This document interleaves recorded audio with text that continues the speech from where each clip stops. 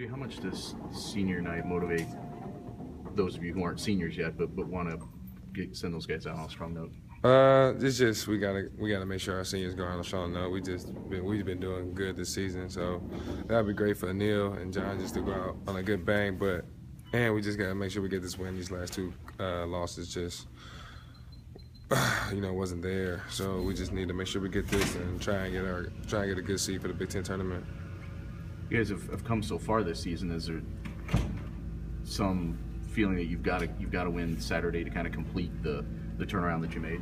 Yeah, just to get some make it a good atmosphere around here before we go to the Big Ten tournament, and we really need that win. We lost to Illinois. It's kind of bad, so just to really just get that win for coach, just get that win for the seniors, and just make sure it's just a good night around here, and then get ready for the Big Ten tournament. What has to be better than the first time you played Illinois?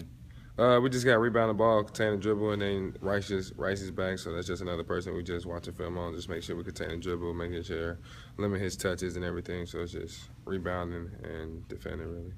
That game was sort of a turnaround point for you too. It seemed like you played better after that game, coming out of that game. Or do you feel like you need another one of those, kind of a resurgence here going into? I feel like I do. Yeah, I feel like I just need to get back into it a little more. Just these last couple games has not been good for me personally.